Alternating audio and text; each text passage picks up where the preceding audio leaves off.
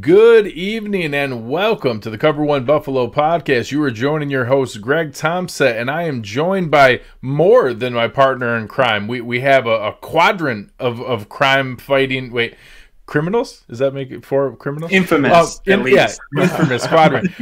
So we'll start. Aaron, how we doing, man?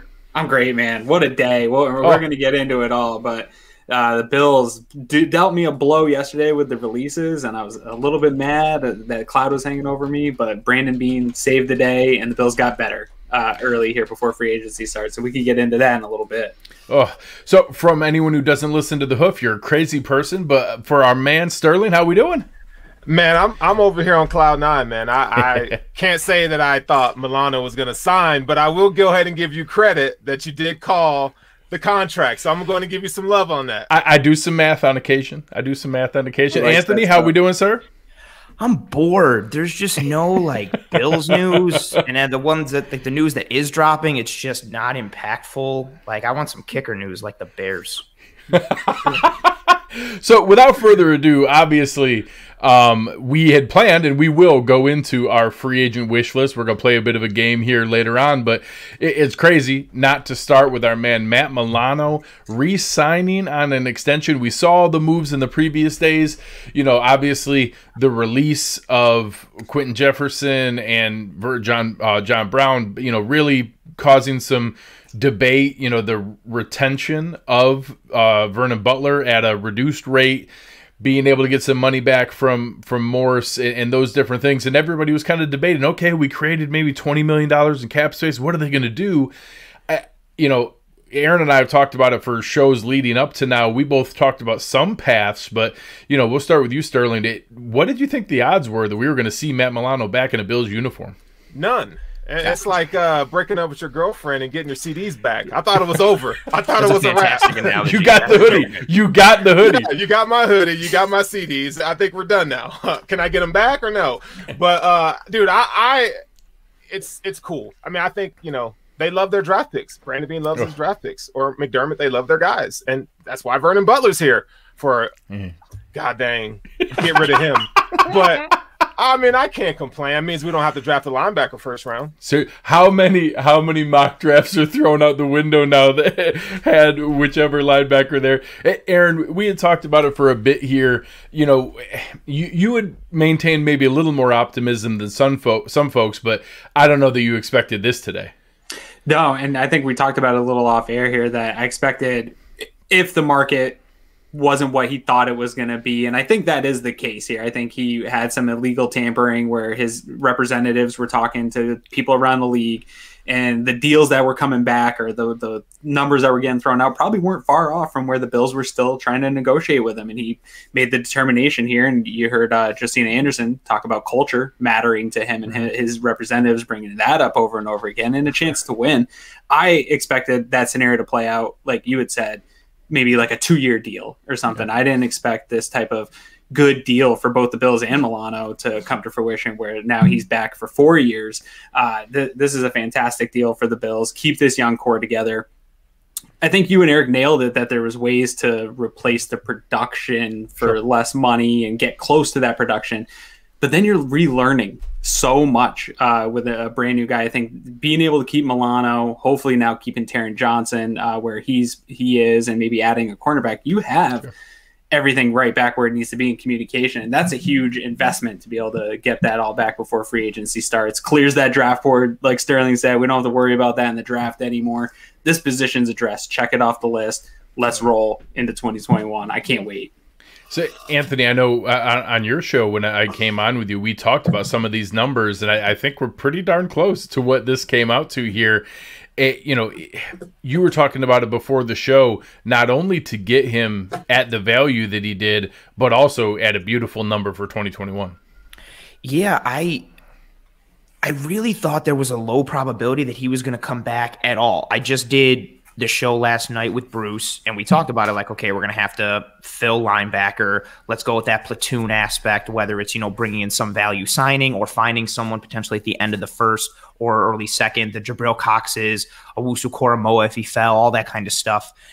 And then we get this news that not only is he coming back, but exactly to your point, Greg, that he's coming back at a pretty team-friendly deal, and especially the way it's structured with what the base salary is for 2021 and then how the signing bonus has been prorated, the cap hit is so low and well-structured. And not so low, but low enough for 2021 for this nuclear winter that we're going into, and how they layered it. It's just another feather in the cap for Bean, and the fact that he's coming back at all, but the fact that he's coming back and at the value, like, it's a tremendous signing because of what he brings and what he does. But then that contract, it also makes it like a value signing. Like, we didn't have to break the bank to bring him back. I'm just shocked on both fronts, legitimately, but also extremely happy. Yeah, and for anybody who's wondering, from everything we've seen, I think Sal Capaccio had a couple decent numbers out there. $7 million signing bonus, $5.3 million in salary in the first year. So then you're talking about like $7.05 million in cap hit for the first year. So without Lee Smith done yet, and I'm accounting him as kind of a formality here, I think they have another $15 million in cap space right now, roughly, with the other moves. And I still think there's some corresponding moves that could happen if they go after some of the positions we're going to talk about here tonight. If they find an edge rusher they fall in love with, there's another move they can make on the defensive line that releasing Mario Addison gives like a $6 million coupon off of that edge rusher, and a couple other pieces that can do if they want to. But having $15 million after bringing back Matt Milano is a solid spot. That puts you in the upper third of the NFL as far as cap space. And in a year like this, with the kind of values that could be going around, that's not a bad spot to be in. So what we're going to do tonight is we are going to be the front office of the Buffalo Bills. We will be Brandon Bean, Joe Shane, Malik Boyd, Dan Morgan, getting together in the room, haggling it out to figure out who are the pieces that we want to go after. And Aaron, Sterling, and Anthony are going to make their case. I'm going to be the coin flip decider of what we're going to do. And we'll see what our choices are at each of the positions. As we dive in, we will start with what I think is the most important position, because it involves the one protecting one and only Joshua Allen. We're going to start with offensive tackle. We'll start with Aaron here. What is your case for who we should go after at offensive tackle? This one's the easiest one of the night, in my opinion. Let's go bring Darrell Williams back.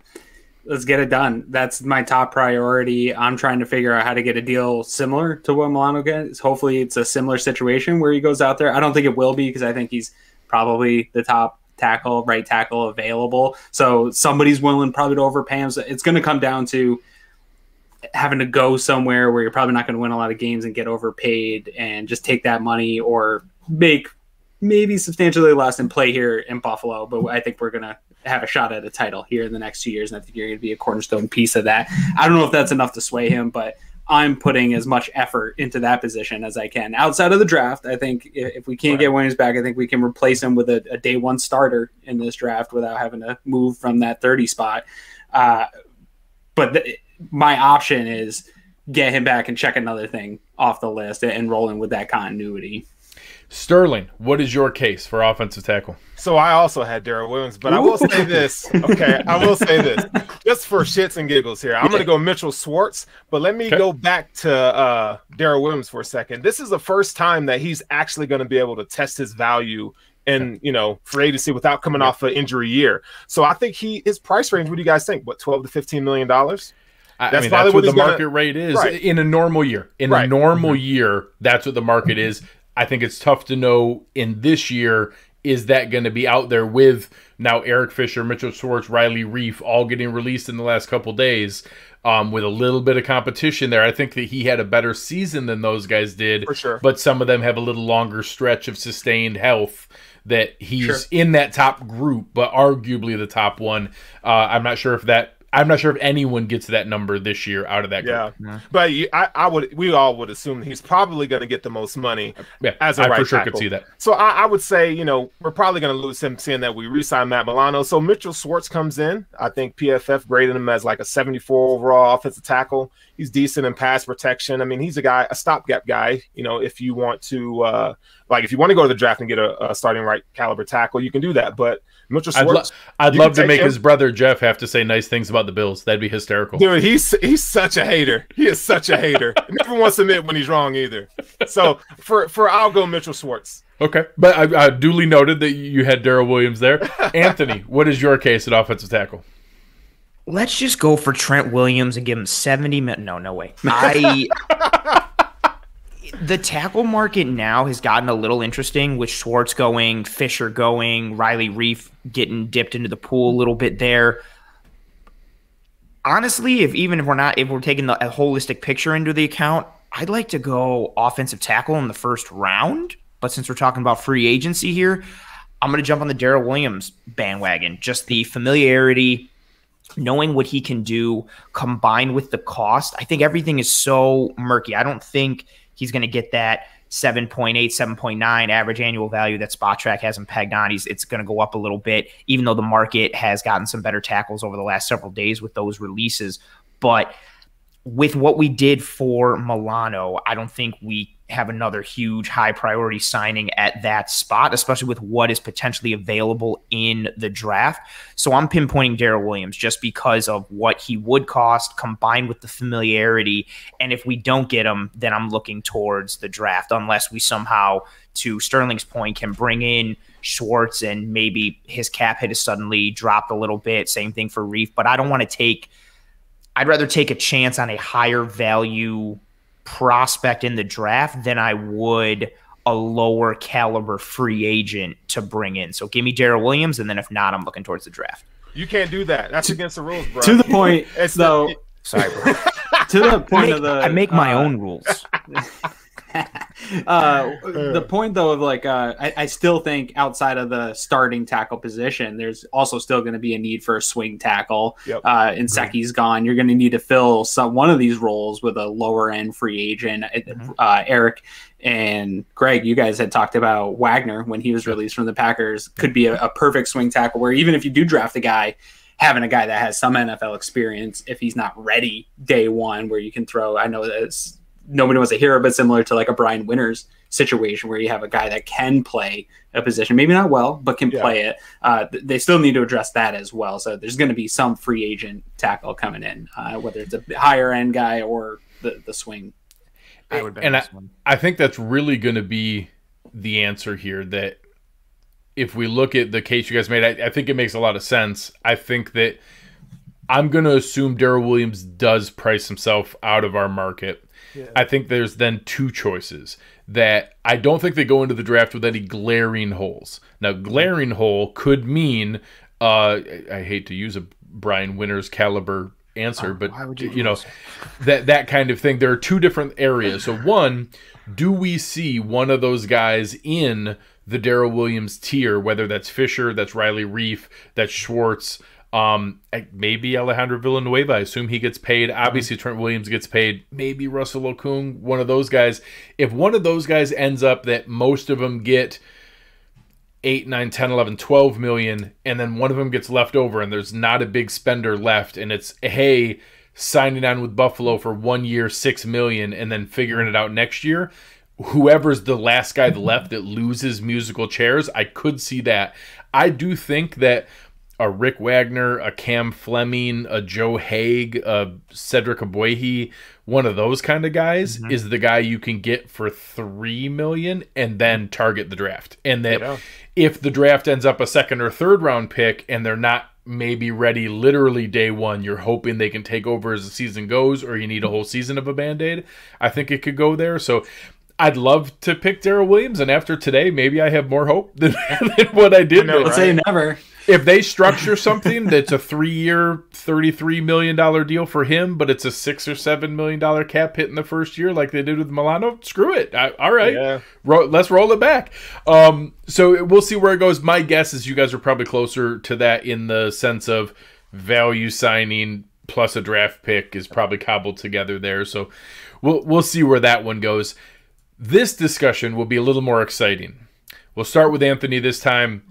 Pitch me on a pass rushing edge player. I'm super torn, really torn on this one. I've gone back and forth on it nonstop. So I'm going to give like kind of my two, but I'm going to lean towards the one because I think one of them is going to be mentioned by at least someone else on this panel just because he's in everyone's mind. So Carl Lawson. I don't know if anybody's heard of him. Somebody may have mentioned him over on Twitter a couple of maybe days ago. I don't know. Talking about I saw some pictures of his arms. Yeah, apparently he's in good shape. I printed it out, and I'm staring at it right now. It's on my wall. Him and Powell from Clemson. I'm just looking at it right now. Yeah. I like Carl Lawson a lot. And what I think is really interesting, Daniel Jeremiah came out over the last several days and mentioned something I thought was very interesting with regards to pass rush, which was speed rushers are fantastic. But in today's day and age, with how mobile the quarterbacks are and how fast they're able to get the ball out, rushers that are able to compress the pocket from the outside and go through their man are almost seeing a bit more value. Carl Lawson, with his size and stature and the leverage that he's able to generate with his build and his strength, he can do some speed things, but he's got that power. He can get those short arms, but get into a long arm aspect and drive his man back and compress the pocket. Combined with the raw stats, he was 6th in the entire NFL in pressures last year with 64, 4th amongst all edge rushers. He was 25th in the entire NFL in pass rush grade, 9th pass rush grade amongst all edge rushers. He had a really strong year on a defense and a team in Cincinnati that wasn't really strong with talent. I like him a lot. He's right up there with me. But for the sake of the argument, Hassan Reddick has become a very interesting name for me because of what he did last year. I recognize the position that he's really been playing in Arizona because their defense is different from ours, and it's more outside linebacker, coverage, rush type of thing. But last year was the first season that he was predominantly a rusher. So in his first 4 years in the NFL, first season, he had 218 pass rush snaps. Second year, 111. Third year, 127.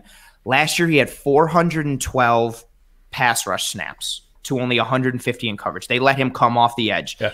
And he was tied for 4th in the NFL in sacks in 2020 with 13. For reference, TJ Watt and Donald were 1st with 15. Granted, 5 of those for Reddick came in one game against the Giants. Yeah. But he was tied for 11th in the NFL in pressures, 7th amongst edge defenders in pressures with 56. He had the 12th best pass rush grade amongst all edge defenders, 41st for all the NFL in pass rush grade. I think he's going to be a little more expensive than Carl Lawson because of how gaudy and shiny the numbers are. He's someone I'm really keeping an eye on. From a pure value perspective, Carl Lawson's my guy. But I've slowly been coming around to Hassan Reddick because I think if we primarily use him as an edge defender, I'm still concerned with him a little bit on setting the edge and being that setting the edge in the run game aspect, but he's a name that's definitely on my radar as well. All right, duly noted. Sterling, what's your pitch? So I'm going to go Trey Hendrickson. That's my dream defensive end prospect. Ooh. I mean, he is everything that the Bills wanted out of Trent Murphy. That high effort, right? Trent Murphy, but good. But how dare you sully Trent Murphy's name? I know, right? I know, in front of me while I'm here. But he's what that was supposed to be, and I really like his game. He's a guy. He's 26 years old. Had 14 sacks last season. He's a technician. Uses his hands well. I think he could be. It could be really good in the run game. But I would say an underrated guy that people are sleeping on is Leonard Floyd. I think in this defense, he's a guy that's versatile, can play linebacker, defensive end.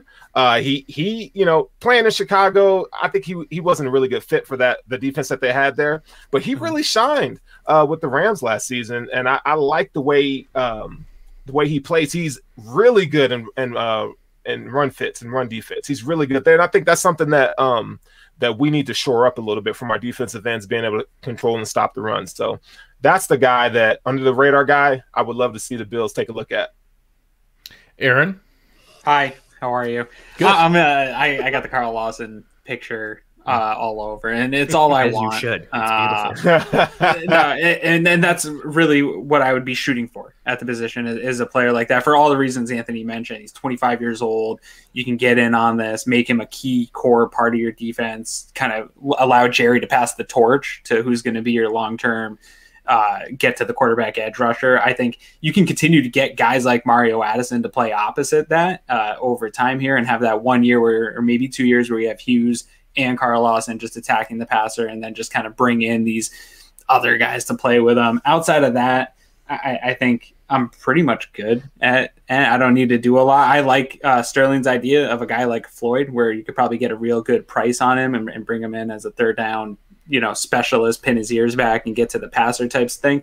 But I actually don't hate it being Addison Hughes with Star Latulippe coming back and Ed Oliver being able to play in step forward from Epinesa. A step forward from Epinesa. I think maybe you bring in some other of these low end free agents, attack this in the draft too. I'm not mad if you go after edge in the draft as well. So it's not a priority to me in the sense that if you don't hit on Carl Lawson, that you got to hit on that next guy in this position. Carl, if you want to come play here and win some titles, we'd love to have you. We'll give you a fair deal. If you don't, we're not going to chase you. Like, it's not that big of a priority, in my opinion. I think changing up some of the scheme, getting guys to play where they're supposed to. I think Ed Oliver playing natural in his position is going to increase the pass rush production all on its own. And so I'm not super worried about it getting that much better. It was pretty good last year. We didn't get the sacks, but there were some nice things to build off of already. Add Carl Lawson or bust. That's where I'm at. I actually think Aaron's pitch is the right one. And it's not even that it has to be Carl Lawson. I think it's that a lot of the guys you hear thrown around, which are, you've heard Carlos Dunlap, you've heard Justin Houston, you've heard Ryan Kerrigan. I'm torn if I throw Leonard Floyd into this camp, but for this discussion, I'll include Leonard Floyd. I don't know that any of those four guys are material upgrades to Mario Addison. Like, people have PTSD because he didn't have a great season this year. He still had 5 sacks and had the 38 sacks the 4 years before. I think that everybody else playing out of position, a better season from Epinesa, a better season from Oliver. I don't know that the results we would get would be much different keeping Addison than getting one of those guys. If they do make a move, I would prefer it's at one of the other ends of the spectrum, and that it's a move for a Lawson, a younger guy that they can grow with for 4 or 5 years. Maybe Von Miller. I don't know if he counts as a J.J. Watt style move. Aquara, maybe? Yeah, Aquara could be. Now, Aquara would be more like Lawson, a guy that you would be on a 4 or 5 year deal to grow with the whole time. So now Liam, who I had on for the Reddit mock offseason show, he's a huge fan of Hendrickson. I give him a hard time that he is Trent Murphy, not even a better version. Man. Greg hates him, Sterling. I will say, I've come back around a little bit. Some work that Brandon Thorne did on his sack score. The important part is Hendrickson's sack numbers are really inflated. He didn't earn 14.5 sacks. There was a lot of coverage sacks, cleanup sacks, ones that were just because he was surrounded by Cam Jordan and other really talented defensive linemen. But even if you pair those away, it was still 9 or 10 of his own. And that hold on though, but that's better than anybody on our team. Let me finish. Let me finish. So when I was comparing that to the contract year that Murphy had, because Murphy had a 10-sack season with more pressures than what Hendrickson did. If you take away his, it was more like 4 or 5 sacks. If you take Jordan Phillips' year with 10 sacks, it was really more like 4 or 5 sacks. So the fact that his was 14.5, and in reality, if you pair it back, it was still really 9 or 10. It's probably better than I was giving him credit for. So I think now my worry is he's going to get paid like a 15-sack guy. And that I don't think he is. I don't think he's going to replicate that. I think he can be good and a good piece of a puzzle. So if he doesn't get that money, I'd be very much in. The same thing, Anthony, the way that you talked about it, when every fan base has Carl Lawson as their best value edge rusher, he's not going to be a value. No. And that if everybody thinks he's the best value, I won't be shocked if he gets 4 years and $60 million. If he gets $15 million a year, just because everybody loves him. Right. And that now again, I know, obviously I love Mike Giannitti as spot director, does an awesome job. And he hits on more contracts than anybody. But I think people flip that into he hits on 100% of the contracts, and he doesn't. Like, it's just not possible. Even just with the Milano, he had him pegged at 13.8. 13.8. So when he put out the $8 million and change for Carl Lawson, everybody tagged on to be like, oh, well, if it's only $8 million, I want that. Take one of those. I want that. Yeah. So for sure. I will be shocked if that's what that number is. Now, coming back around to our pitch here, I think that's the case. If you can have a material upgrade in youth and explosion, I think that you sign Lawson. I assume Lawson's going to take $12 million a year to get. And that if you're telling me we can do that, but with a young guy his age, you spread it out over 5 years and do 5 years, $60 million, where this year is palatable. Plus this year you get a $6.5 million coupon by releasing Mario Addison. I'm in. If it's not one of those guys, fans will be mad. I'd rather just run it back and keep what we got. Hope we get a step forward out of Epinesa, maybe Bam Johnson, and maybe you do take a swing on a guy.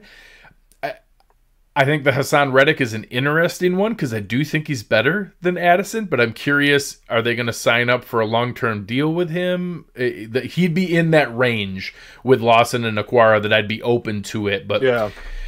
I'm not sure. I'm not sure where that's gonna land. My vote would go to Carl Lawson. I think he would be the pitch that I would make, but I'm worried he's going to be too expensive and they're going to soak up everything that's there. Even the fact if you were go ahead. No, you go ahead. You're prettier than me. On JJ Watt, for what we have heard, everybody was kind of around it. JJ Watt at that Carl Lawson's a no-brainer, what you just said at the 12 million a year, and then you give the same number. Like you said, that's a coupon for half off this year's salary cap hit. So if you're able to get a player, even though you have these restraints from this COVID weird year that you're going to have in your system for 4 years, I think you got to, even though it might be a tough pill to swallow.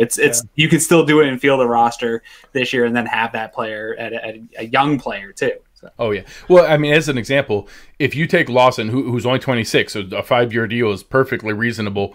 You do 5 years for $60 million. You could do a $6 million cap hit for this year, and it's still only $13.5 million over the remaining 4 years. You prorate that with the signing bonus, give him a good chunk of money up front, where maybe you give him, $15 million in a signing bonus, and then you're spreading that out as only $3 million a year. You give him a $3 million salary, but he's getting a $15 million check plus a $3 million salary. Right. He gets $18 million in the first year, and then you make that a palatable, $10 million salaries the rest of the way with a $13 million cap hit.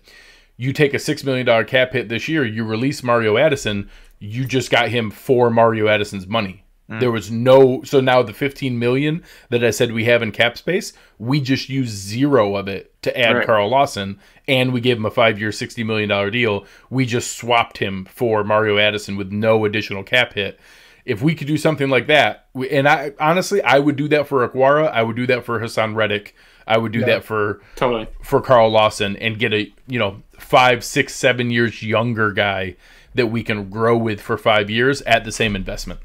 Yeah, I think that's like the plan. I think that's important because we are aging at defensive end. Yeah. But we also are in a position where you can get one of those flex guys, those linebacker, defensive end hybrids like Marcus Golden. I think he would be great. Some of those guys are going to be interesting in that secondary market. Say we don't go there, we leave Addison. There are some players you could bring in literally the Trent Murphy role where it's competing with Bam Johnson for that fourth defensive end, and that Vic Beasley's probably looking for a minimum deal. Maybe Adrian Claiborne is looking for one more deal. Maybe Everson Griffin has one more season in him. Those are the kind of guys you could bring in on a non-guaranteed deal. Be like, hey, if you beat out the kid, you get the roster spot and the money guarantees if you make the 53-man roster. If not, we wish you all the best. We're going to go with Bam. I think that's one you could see as well. Let's just throw picks at Minnesota, get Hunter, and just go to town. Daniil Hunter's so nice. Let's just go to town. Let's fix it for good. For anybody who's not aware, I brought it up before because technically he signed the exact same contract that Stephon Diggs did. It's a 5-year, $72 million deal, and now they're kind of a year into it, and you'd be trading for the exact same structure as what was left. And people are like, oh, he's not that good. He has more sacks than Jerry Hughes, and he's 25. Yeah, Jerry Hughes is 32. Good. Like, you remember the Jerry Hughes seasons with Mario Williams and the multiple... Killer. Daniil Hunter has more sacks than Jerry Hughes and is 25 years old. That dude, he's a top 5 pass rusher in the NFL. If we could get... I'd give up our first-round pick for sure. I don't care. I wouldn't even care at all. Let's do that. Oh, and then we'll have to give him more Pasula bucks. That's the answer here. Pivoting to our next position here, maybe not quite as much money as the edge rusher. Whisper sweet nothings to me about tight end Sterling. Oh man, so I'm gonna have to go with Jonnu Smith, man. I know it's everybody's favorite. Cheating. That's cheating. You know Greg loves him, and he's going to pick you because you said Jonnu. We got it. He's got to pick me anyway, just for diversity's sake, right? No, I'm just playing, man. But Jonnu Smith, man, like, he's tight end one from day one. If he comes here, I mean, he athletic profiles through the roof. I mean, he can do multiple things. I mean, they pretty much used him as a blocker last year, and he still was killing it. He had 112 passer rating when targeted last year, and this is in a run-centric offense. So, I mean, this is a guy, he can just simply ball out. I think he'd be great for Dawson Knox. There's your veteran in the room. But if I had to say, you know, give me somebody for a value deal, give me Jared Cook. You know, he's old as hell, but he's a guy that weird.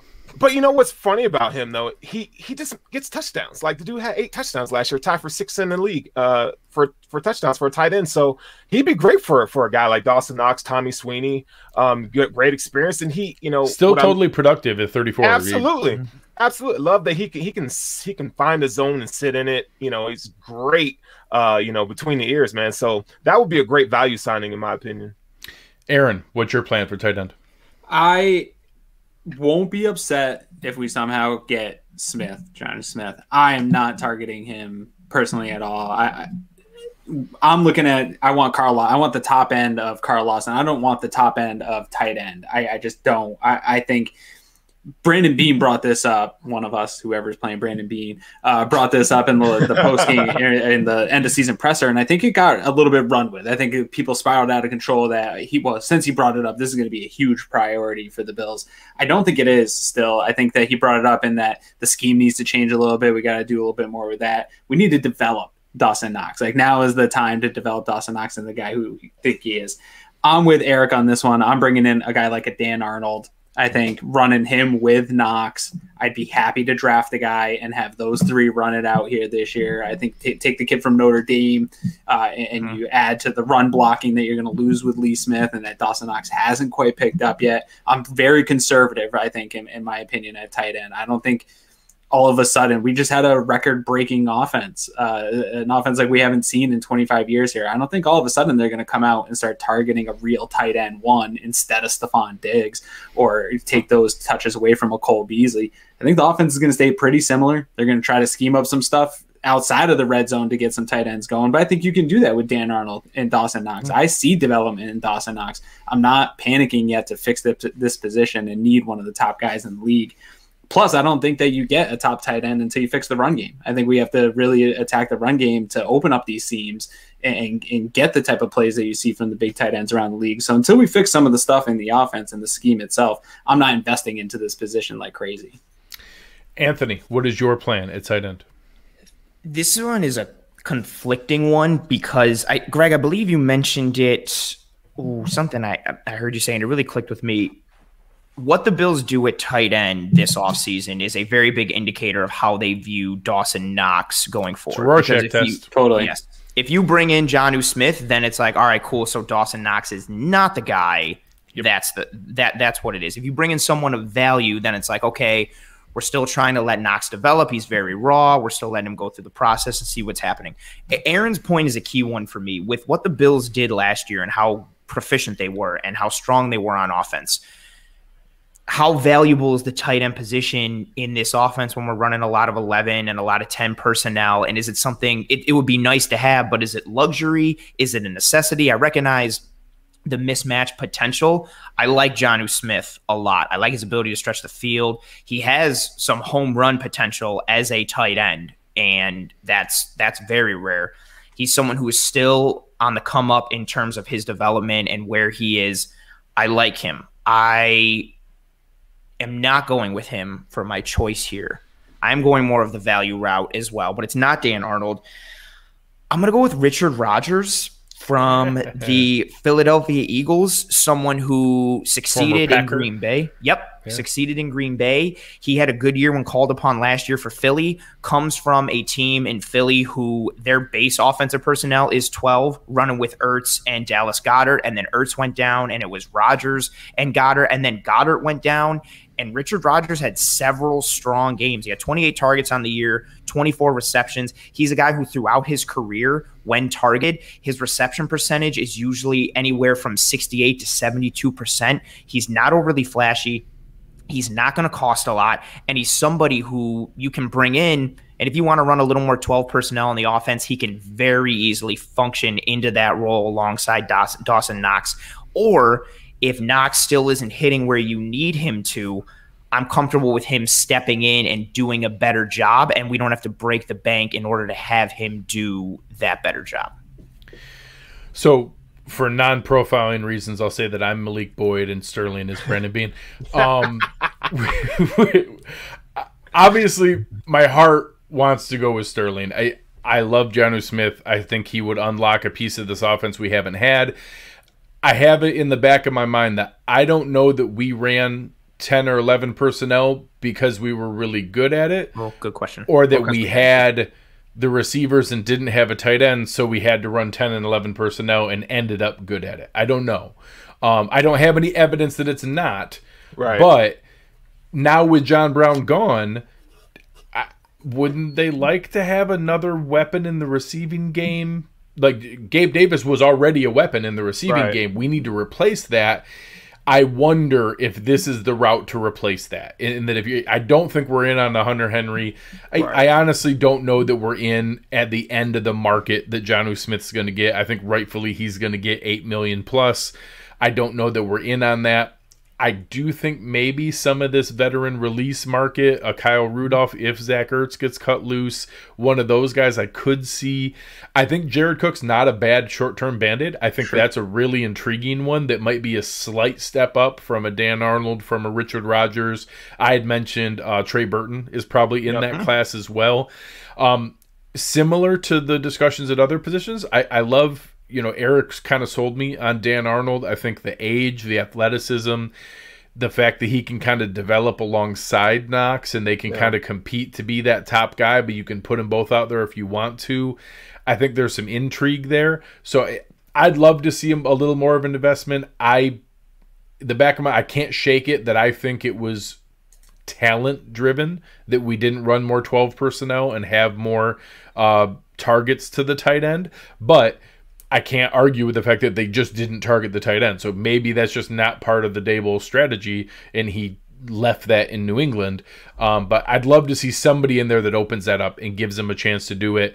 So I'd love to pick Jonnu Smith because that's who I think would be the best fit. But I think more realistically, Brandon Bean's probably going to go with a Dan Arnold, with a Richard Rodgers, with a Trey Burton at that lower end of the market.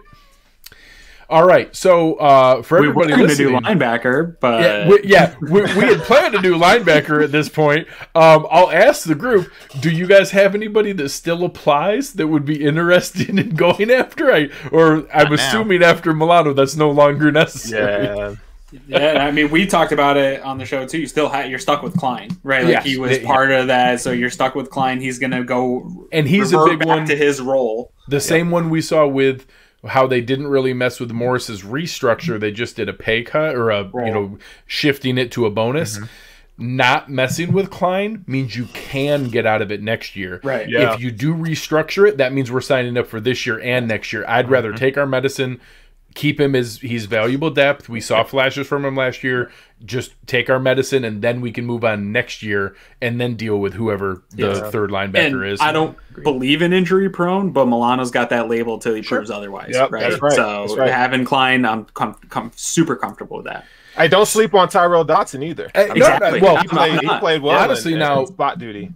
Now with adding Milano back, I'm almost now in the mindset of, I don't know that we need a linebacker. Yeah, I think we're good. I don't think so. I don't know that it just plugs in at the top, and now with Edmonds, Milano, Klein, Matakevich, Dodson, Andre Smith, we have 6 linebackers under contract right now. So short of something changing, those are 6 NFL caliber linebackers. Right. If we draft somebody, we're cutting a good linebacker. So not that I'll be mad if we add a talent in the draft. That's always a great problem to have, but right now we have 6 NFL caliber linebackers on the roster, with 4 of them being good special teams contributors. That's great. I'm good at linebacker. Yeah. Same. So the next position we did plan for is at cornerback. We'll let Anthony lead off this one. I'm curious to see the range you guys go in here. What is your plan at cornerback, Mr. Prohaska? So I believe Aaron and I spoke about this on Twitter several weeks back. I'm comfortable with the Levi Dane Jackson platoon. I'm fine with that. I really like Dane Jackson. I like his physicality. I like his aggressiveness. I like how he comes up. I like how physical he is at the point of attack in the run game and at the catch point in the passing game.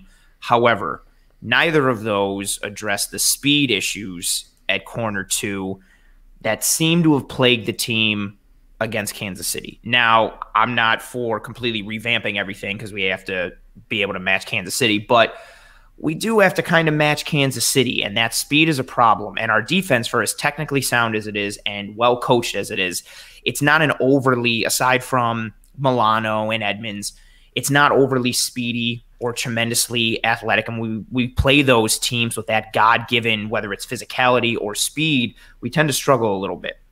So in looking at cornerback, and I also want to preface this, I don't know if it's necessarily in Bean's MO to address the corner position this offseason. Like, they like having, I mean, we've all spoken about it at some point. They like just rolling with corner 2 as some scrappy dude from the late rounds or undrafted or on a cheapy deal and let him roll opposite of Trey and they'll be okay. But I would like somebody that allows us to continue to maintain our coverage versatility on the back end, allow us to have a little more speed, a little more athleticism, disguise coverages, and allow us to match up in different ways. My pick is William Jackson, corner from the Cincinnati Bengals. He's got some size, he's got length, he's got speed. He runs a 4.37 40. Last year, again, on a Bengals team that struggled, he had a 52.2 reception percentage allowed on 69 targets. For reference, Kaiir Alexander, Packers corner, who had an absolutely phenomenal year, arguably the best year for a corner in the NFL last year with Xavier Howard from Miami. Kaiir Alexander, who's regarded right now kind of as the best cover corner in the NFL, he was targeted 76 times and allowed receptions on 48.7% of his targets. So 7 more targets, roughly 3% less in terms of receptions allowed. William Jackson had a very sneaky, quiet, good year last year with his length, his ability to play man, his ability to function in zone. I like the dynamic that he adds to the defense. I also think we can get him at a decently affordable rate. Spot track, again, although it's not the Bible, as Greg mentioned, his spot track average annual value is pegged at 6.3 right now. I do think it's going to be higher than that, but the versatility, man, we talk about it with Hyde and Poyer all the time. Both of them are so interchangeable and allow the defense to do so many things. Having a guy like William Jackson opposite of Trey, I think it takes our secondary to another level, takes our defense as a whole to another level because of the athleticism, the speed, the length, and the ability to play multiple coverages on the back end. Very interesting. I like it. Aaron, where are you at with cornerback? Anthony just took my pitch and totally crushed it. Yeah, I feel similar. It's funny because it's another Bengal. I feel similar as I feel defensive end as you go all in on a guy like a William Jackson, and you're not even going all in at this what Spot Track's saying the value is. And I do agree it's probably going to be a little bit higher than where they're at, but I'm okay with that. I think if you're trying to finally address cornerback 2, which we've seen now for 3 or 4 years, they've been trying to replace Levi Wallace. Really make that attempt. Don't do any more of this. Get a Kevin Johnson and let him and Levi compete. Either go out and get a guy or keep running it back. I am happy to bring back Levi and draft some other guy to compete with him and allow him, Dane, and a first or a second, third round pick all kind of fight it out this summer and see how that goes. But if you really want to address cornerback 2, and I would like to get past this, and for all the reasons that Anthony mentioned, I would like to have multiple coverages that you can throw at teams and not just have to, against the speedy team, be stuck in zone and not be able to man up and get in people's faces. I think it does take your defense to a whole nother level. There's not going to be many types of free agent moves or acquisitions that this team can do that can really take this. This defense has every layer has playmakers. So you're not going to be able to just put somebody in that's going to take it to another level. I really do think that William Jackson takes this defense to an entirely another level and maintains it as a top 5 defense, which is really hard to do year in and year out. So I'm all in on that move. And if we can't do it, again, I'm going the conservative route. Let's bring Levi back cheap, draft a guy, and allow the iron sharpens iron thing to work itself out. Tough to go up against this, Sterling. What you got? So I'm gonna go scrap it all, okay? Because we kind of we think the same way about the cornerback position, but this is one thing that we also have to keep in mind is that this is McDermott's baby, like the cornerback, the secondary position. So I think, unlike a lot of coaches, he can get the most out of these guys, and he's shown and he's proven that. So my dream will be Patrick Peterson, right? I would love to have him, but that ain't gonna happen. But I'm gonna go with Kevin King. And let me tell you why I'm Kevin King. Now, this is a guy that missed 33 games in his little 4-year career, but in 2019, he was a straight baller. Okay, he had like 15 pass defense, 5 picks. He's 6'3". I mean, he gives you that size and speed and versatility that this defense needs to be able to run foot for foot with somebody. And I think, we all know who's the defensive coordinator in Green Bay? Patton. Yeah, Mike Patton. We know what he's about. I just think that McDermott can unlock some things and Kevin King, and I would bring back Kevin Johnson on a really cheap deal. I mean, that gives you some of that athleticism to be able to man up with teams like Kansas City. So that's what I would do. I like it a lot. Now, William Jackson is a great call. I think that he is a very reasonable target because I don't think he's going to get quite the money that some of the guys at the top end are going to get. I've seen some, but I think he's probably a better fit than maybe an AJ Boye.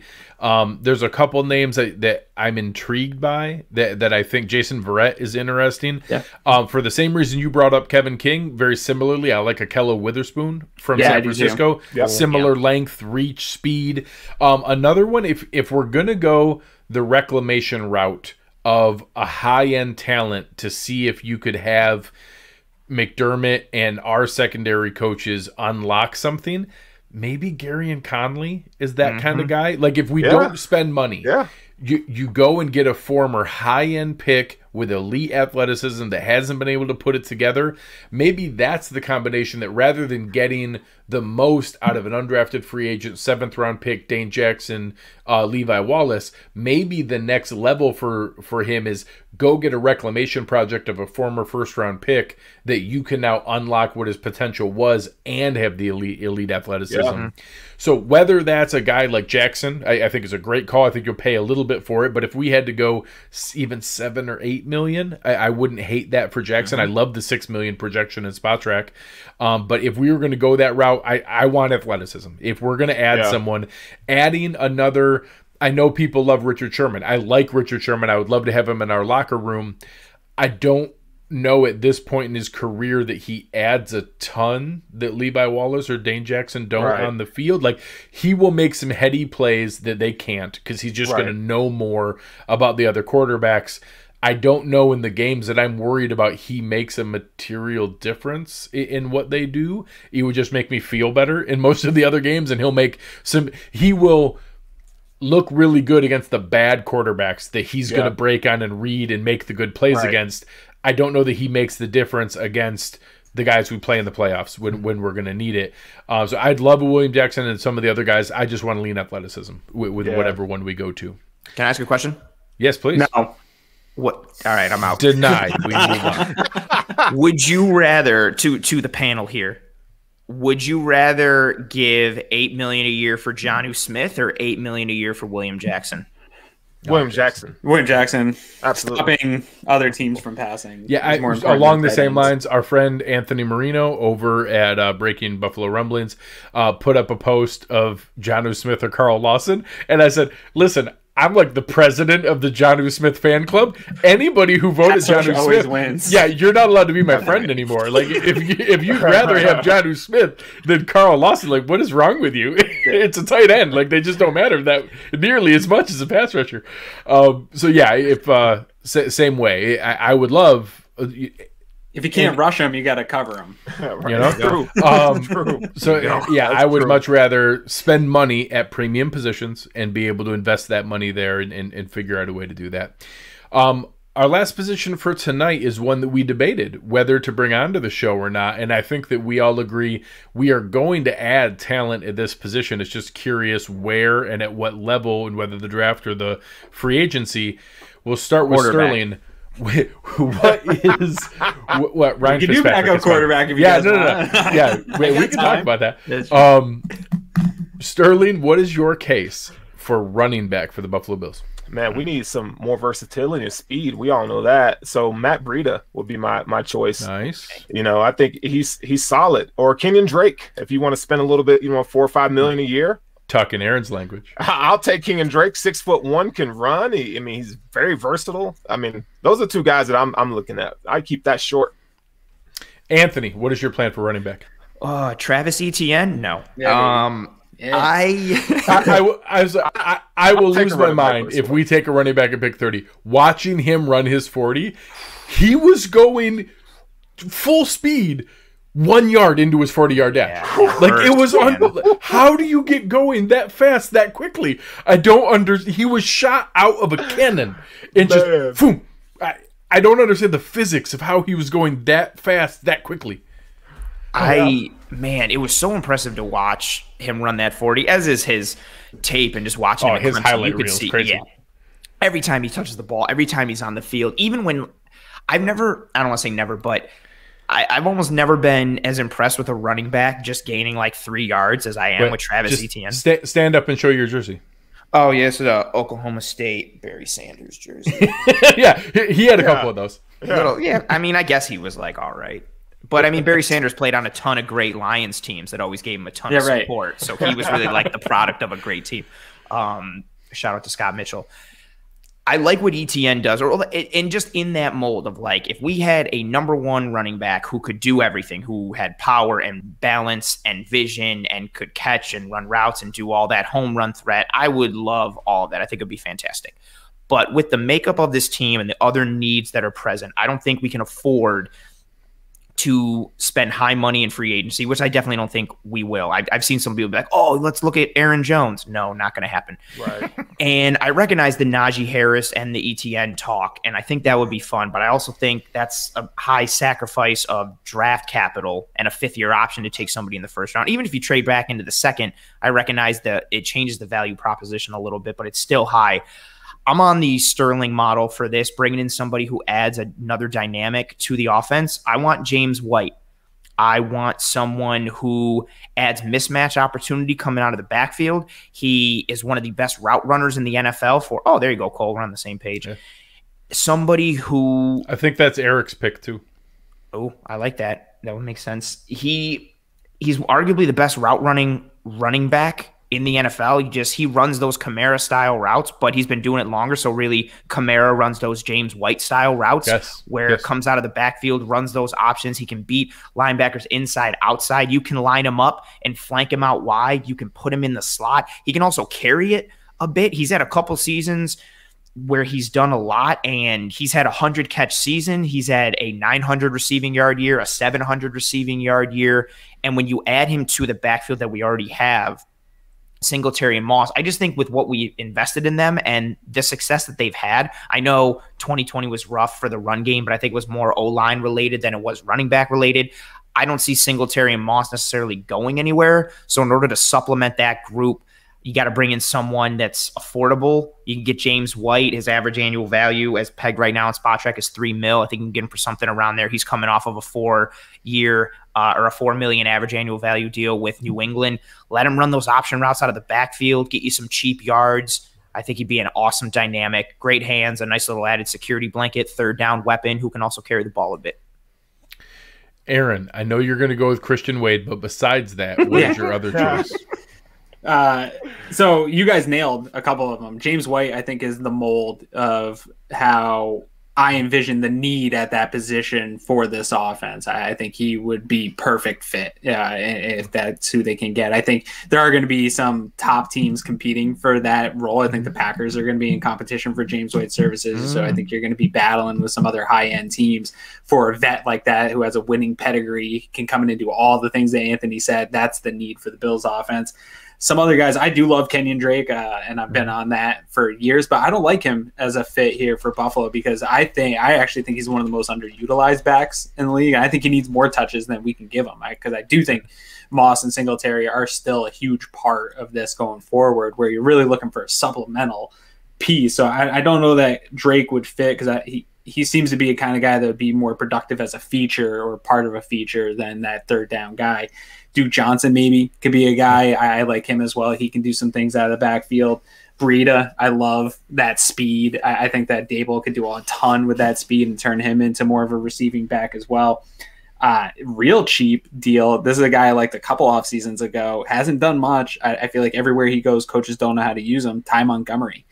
He has a pedigree of being able to line up outside. He's been a wide receiver. He was drafted as a wide receiver. Has the ability to do some in the run game. Has played some special teams. That could be a really cheap value. He might be on his way out of the NFL here soon if somebody doesn't figure out how to use him. Everywhere he goes, he doesn't get used. So you might be able to get some real good value there and sort of replace the Yeldon role with a guy like that. But that's where I'm shopping, is at the bottom. And something, Greg, you and I have talked about, I don't know where you line him up. You could be a wide receiver or a running back, but a Cordell Patterson. And then you're able to merge that role of the Andre Roberts, the Isaiah McKenzie, running back 3 into this one person. You save all those salaries and you have a weapon that you just try to find ways to get the ball. So I think they add somebody, but I think it's at the low end of free agency. Yeah, that's my favorite combination. I'd love to go the Cordell Patterson or the Jamal Agnew role, where it's returner, third running back, special teams guy. Sneaky third running back, special teams guy, Rex Burkhead. Sure. He plays special teams, gets a lot of special team snaps. I think it's most likely that it's the Yeldon slight upgrade, but the challenge is if you get a better, like James White, you're not paying that money to then be inactive on game day. So our third running back was inactive a lot of game days, so then it's interesting. I think Duke Johnson could be that. I think that Chris Thompson could be that. I think Jerick McKinnon could be that. But I like Mike Davis, what he did in Carolina when Christian McCaffrey was out. Some of those guys I think are going to get paid to play. James White's not going to sign somewhere that he's not going to be active on game day. So if you do that, you're talking about, do we then sit Devin Singletary and go James White and Zach Moss? I just don't know if that combination exists. So I like the idea of a guy who can be active on game day and contribute. Ideally, that's a Jamal Agnew, Cordell Patterson. I think a sneaky one that I could see McDermott falling for would be a Rex Burkhead, a guy that plays special teams. You can have him active, but he's also the third running back, and that you basically take Tywan Jones and TJ Yeldon into one rather than Isaiah McKenzie or Andre Roberts. So we'll see where that goes. I think it's interesting. I also think a mid-round pick is also in play, that you just keep, churning away at those kind of things. And I will say, for what anybody who didn't check it out, go listen on Monday. I did the Reddit mock off season with the guys who ran that for the Bills over their entire setup. With where it happened, they brought up the example last year. Everybody thought that Jonathan Taylor and J.K. Dobbins and everybody was going to go earlier, and they fell a lot longer than what people thought. They got Travis Etienne at pick 61 in that mock draft, and that's not a simulator. That's 32 groups making picks on behalf of each team, knowing their needs, knowing what was there. They got Travis Etienne at pick 61. You're telling me we could get him at pick 61?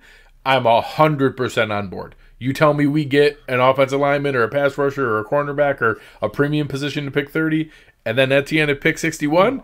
All for it. I would say some inappropriate words if we had that. It'd be super inappropriate. I would like to go on record with all you beautiful gentlemen here that if they ended up even at 30 with Etienne or Harris, I might be a little upset for a second, but I'm not going to be mad to add really good. I'd soothe myself by watching their highlight reel. Yeah, and you're going to add top football players to this team that was already just in the AFC Championship game. I just want to add good football players and let the coaches figure this out. So the people that I think there's just some too much rigid ideas that you can't do this and you can't do that. I just want good football players. So I'm on the record that come to my mentions if that happens. I will be there to soothe you and get you through it. Well, here, let's go through the offseason we just put together. You guys pitched me on, we re-signed Darrell Williams, we signed Carl Lawson, we go get Dan Arnold, we sign William Jackson. Well, then all of a sudden you can draft Travis Etienne because we just filled every single hole. That's the thing right there. But yeah, that's true. But that's the thing. Like if we're using free agency, whether it's a combination of like higher money guys or value guys and filling those holes, then you're looking at the first round and being like, okay, we're kind of back to our best player available type motto. And there's a chance where that best player available is Travis Etienne or Najee Harris or someone that maybe it might seem like a luxury, but it's the best player, and the upgrade, even though it's not at a high necessary positional value need, but the upgrade it is worth the return on investment. Yeah. Exactly. It's just too good to pass up. So I think that's definitely a possibility, especially if they, like we laid out here in this episode, Greg, you were spot on. If they're able to address the other areas of priority that we've laid out, then you can go into the first round instead of being like, oh my God, we got to get this position. Then it's kind of back to what we like to do, which is just, well, if we can get this guy, it'd be cool, but we're looking at BPA, and BPA at the back end of the first round might be a running back. And when you have all your bills paid, you can buy shit you don't need. That's just how it works. There you go. Well, I love it. Garbage Ale bringing up Demetric Felton. The guys over at the Cover One Draft Show did a breakdown of CJ Maribel. Some of those guys, that could be the route that you go to be. Who's the North Texas kind of receiver, running back, returner guy that everybody likes? I can't remember his name. I forget his name. I can see his face. I'll think of it. Jalen Darden? Yes, Darden. There you go. So those kind of guys, maybe that's the draft investment, is that they bring in one of those guys that's one of the, I think some people like Rondale Moore, some people like Elijah Moore. Maybe they go with one of those guys who are kind of the modern we didn't go into it tonight because I don't think we're going to spend a wide receiver, but I did make the pitch at one point that if you really wanted a fancy version of John Brown, Isaiah McKenzie, and Andre Roberts, just go spend some money on Curtis Samuel and let me have that as your third running back, your jet sweep guy, your returner, and your deep threat. He's going to get paid. He's going to get so much money. He's going to get so much money. He's going to get so much money. So I do think it's exciting. I appreciate everything you guys had. One position I'm going to throw out there because we didn't really bring it up, but say we do go the draft route at tackle, maybe we spend a little money. Do you guys have any ideas in the guard market that interest you? In free agency? Yeah, so some of the releases recently, Gabe Jackson got released. Right. Kevin Zeitler got released. It looks very interesting. Obviously the chance to bring back Feliciano. You could bring back Richie Incognito if he's you're talking about age 38, but he was really good the last time he was on a football field. Still good. Kevin Zeitler's very interesting to me. I'm into that. He's been really good. I think that could be an interesting market. I think all those guys being released does not help John Feliciano's market. No. I think there's a chance you could really upgrade at guard if they were to sign a Zeitler and then a Rick Wagner or a CJ, a Bwegwe, one of those kind of guys that are more of a band-aid at tackle, knowing that, hey, that means the first or the second round pick is going to be a tackle. Right. I'd feel okay. I'd feel okay going in with that you have Ryan Bates, CJ Bwegwe, and whoever our top 2-round picks are at tackle and figure out how that works. Any other names, Sterling, that stick out to you at guard? Gabe Jackson. I mean, how awesome would that be? History with Bobby Johnson?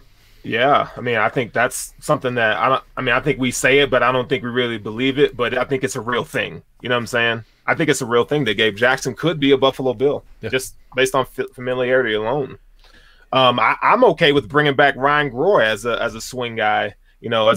For a solid depth. I know he kind of flamed out in the Chargers, but I mean, he never really had a high ceiling. But I think he's a guy that can come in and just get the job done. If you had to put a Band-Aid there, I mean, hell, we touted out Brian Winters for crying out loud. I mean, along those lines, I care about bringing back Ike Bacher. Like I don't want to pay him real money, but I want him on the roster. Yeah, you need those guys. Yeah. Aaron, I want to tag it in the draft.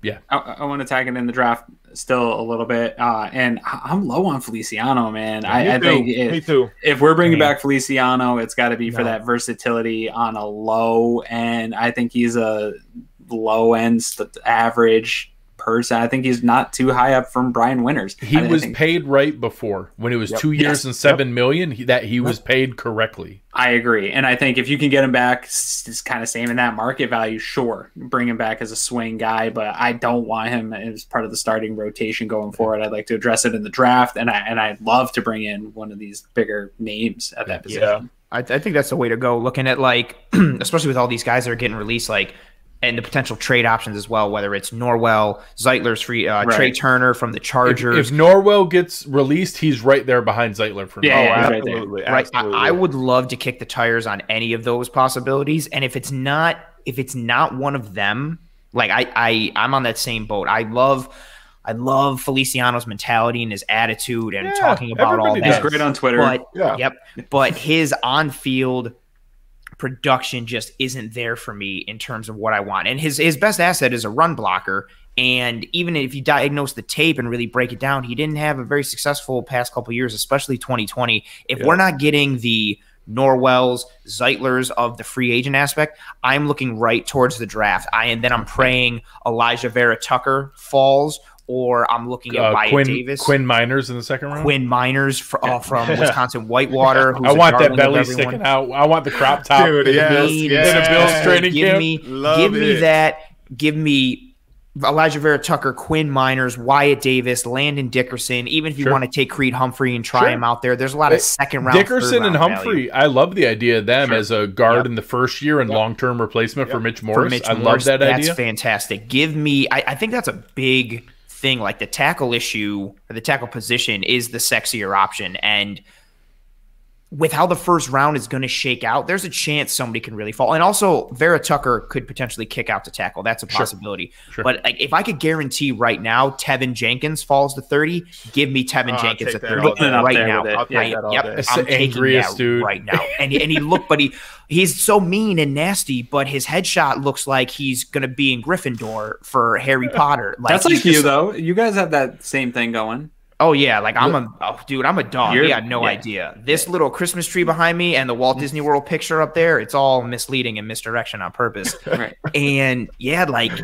that guard position though is that interior line. It was bad last year and it affected Mitch Morse and it affected the style of running offense we had with having to dramatically shift to a zone scheme instead of a gap scheme. They couldn't pull Morse because we couldn't afford to not have him standing there. Correct. And he's a fantastic pin and pull center. So addressing that interior O-line, and especially if we're going to pencil Cody Ford in at left guard, which is what it kind of looks like, then I think we need to have a stud at right guard, whether it's free agency or looking towards the draft. Luckily, whether it's the open market or the draft, there's a lot of depth and saturation at that position in terms you can make up for 1 weak link. Like you can put Cody Ford out there and make up for it if you've got everything else solid. Correct. You can make up for like what they had last year with weak links on every Ford and winners center. Like you can't do that. No, can't do it. We can't get away with that again. Oh, all right, guys, we have made it. We are finally here to where transactions are starting to happen, and we are going to have new Buffalo Bills on the roster the next time that you see any of us. For reminders for everyone, we now have the salary cap. It's at $182.5 million. The Bills have made moves. They released Quentin Jefferson. They released John Brown. They re-signed Matt Milano. They restructured deals or got pay cuts from Vernon Butler and Mitch Morris. I project that we're going to see something over the next couple days of a nice ceremonial retirement for Lee Smith. They do have to make a move before the 21st because he is owed a roster bonus. So at some point here, they're going to have to be able to do that. There's also some other guys coming up on the 21st. If they go after a Carl Lawson, a Hassan Reddick, or Romeo Okwara, they need to lock that up before the 21st because there's another nearly $1 million roster bonus due to Mario Addison and a chunk of his contract that guarantees. So if they're going to cut him, they have to do that before the 21st. There's a handful of other guys that don't really come into play too much, but that date is a big one that the Brandon Beane uses 5th day of the new league year as his standard for this reason, so you have options to make moves. So there's a couple other things to watch for, and then we'll see what falls elsewhere. But we'll go around the horn here. Anthony and Sterling, make sure you let the people know where they can see from you next week and what kind of stuff you guys will have going on. But we'll start with Aaron. Where can the people find you, and what do you have going on? Nah, just leave me alone for the next couple of weeks. I don't want you guys in my mention. No, you can find me at Aaron Quinn 716. Always looking to have some fun. Sterling, tell the people where to find your good work. It's the Hoof Podcast. We're gonna have Joe Marino on our live show on Tuesday. Beautiful. Nice. So that'll be fun. So at Forward Sterling on Twitter. That's where you can find me. Awesome. It's gonna be a lot of fun. Anthony. Find me on Twitter at pro__ant. Pro2_ANT. Find Disguise coverage live every Thursday night at 9 p.m. part of Cover One Sports. Except for next week, I'll be going live on Monday That's to right. recap. Hopefully reacting to some fun action that took place on the first day. Stephon Diggs was traded on the Monday last year. So, yeah, it's a big thing. And apparently I'm also now the Tevin Jenkins of this group as dubbed by Aaron. So there we go. That's what I am. I like it. He's called nasty me worse guy. things already He's today. just a nasty dude. All right, guys, you can find me at Greg Thompson on the Twitter machine and having fun with everybody here on the overall Cover One Network. Come and find us at the Cover One Slack channel. Become a premium member. Come and hang out. Give us a rating. Give us a review. Give us a like. Go make sure you subscribe to The Hoof. Subscribe to Disguise Coverage. It's really what helps us out here. We appreciate it. On behalf of Aaron Quinn, Sterling, Anthony, you have been listening to Cover One Buffalo, and we are out.